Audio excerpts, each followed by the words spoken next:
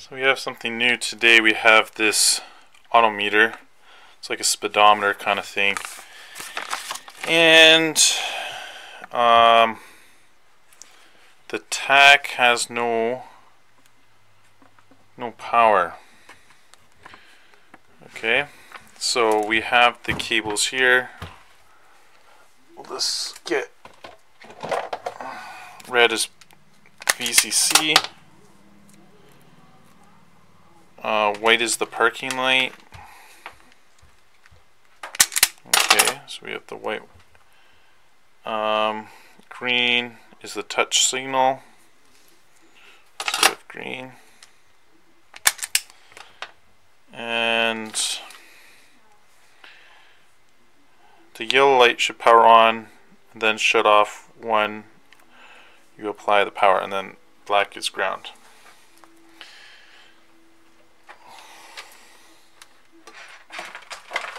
Alright, so let me just apply power and see what we get. I'm assuming it's 12 volts, so I'll put 12 volts and I'll just use limit the current, so down to about 800 milliamps, let's say. So I'm gonna test this out. Ground and VCC, and we're drawing 200 milliamps.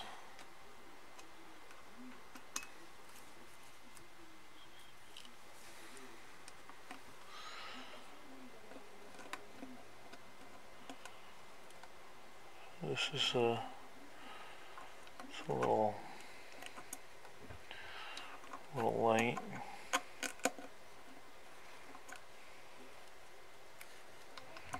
Interesting.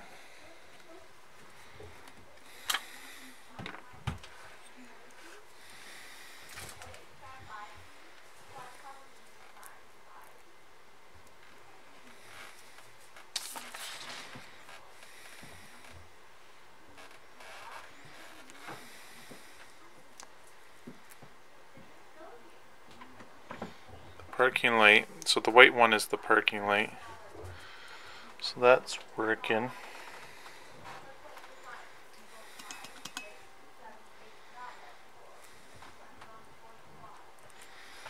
Okay. So it's kind of, don't know what's going on until we open this up. So let me open it here.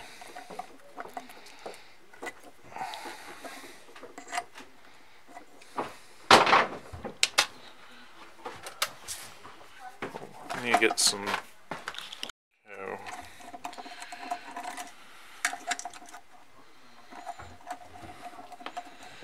We have some bolts on the back.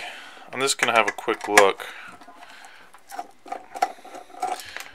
Not 100% sure if I can do anything. This is something new, right? But we can have a look, right? That's how you learn. Learn by opening things up. Okay, so it is sliding out. Okay, it does smell like something's burnt.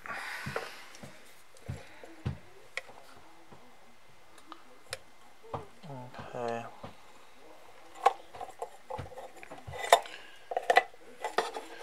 Right.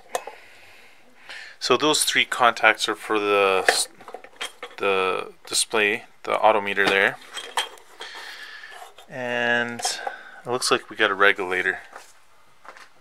So need my multimeter here.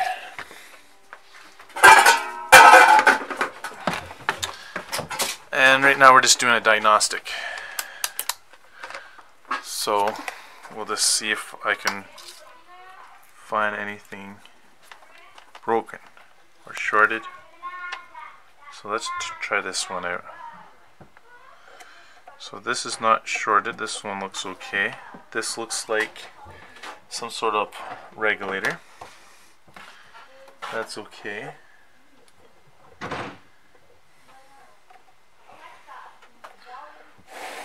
Looks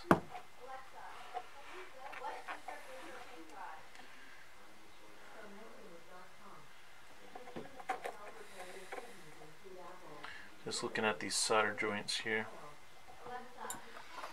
I'm gonna see if we get a connection from here to here. Okay. So from here it goes to this pin here. Okay.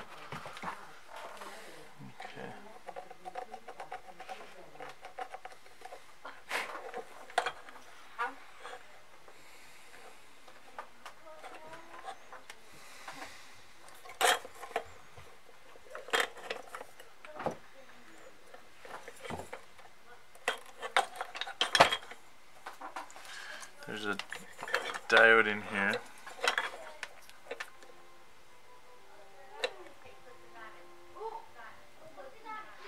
And we're getting forward voltage there, so that's fine. It's not a short or anything.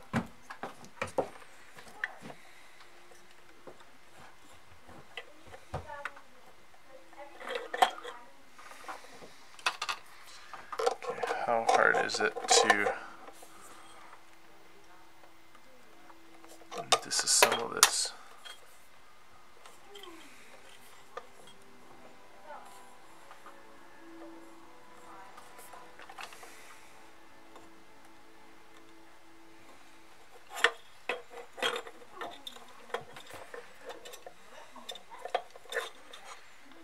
Okay, we have a LM2940T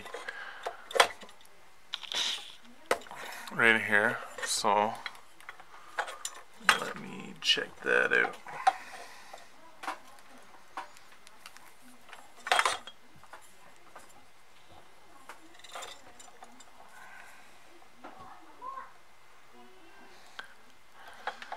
And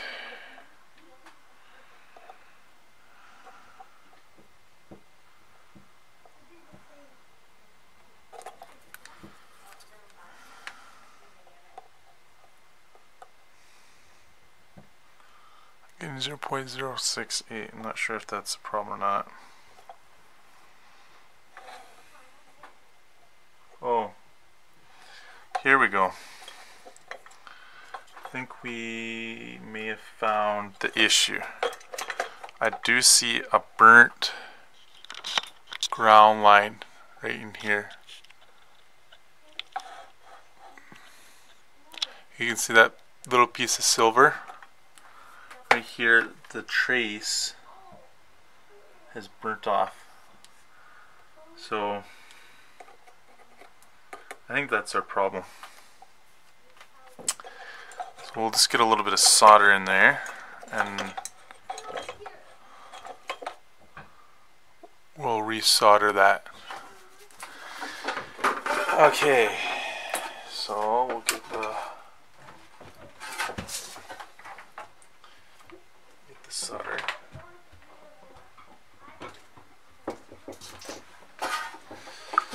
Get some flux right here.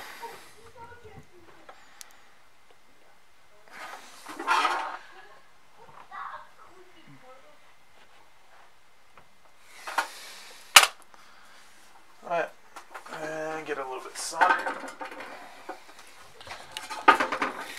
Yeah, I think everything else looks pretty decent. Just that trace is severed. It's just like a crack. Just a crack.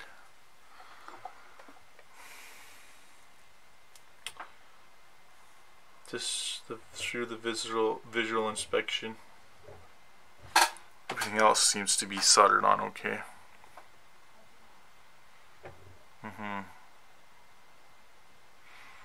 Yeah, because you can actually see that these traces, they go to different locations. It's going to like this processor. This is a processor right here. You can see all the legs, and this one it goes to this leg, and this one it goes to this leg, and this one goes to some passive components before it goes to the processor. So either you have a bad processor, but you just can't get a new processor, and unless you had a similar part, you could do some swapping. I don't think that the processor would be bad, because we do have this broken solder joint.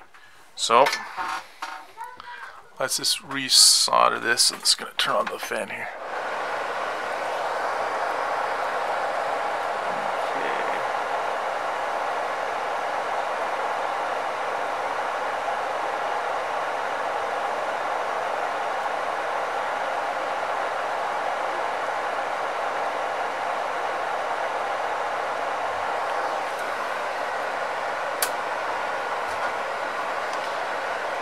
Some more flux.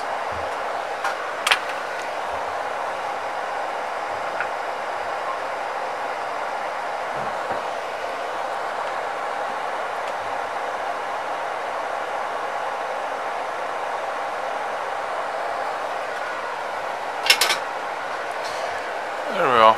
I just soldered that up.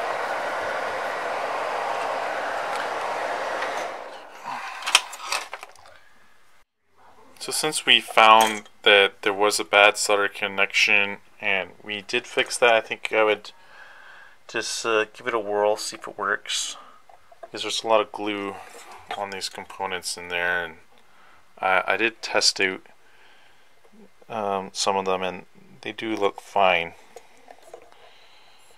there. So I would just reassemble, give it a whirl, see what happens.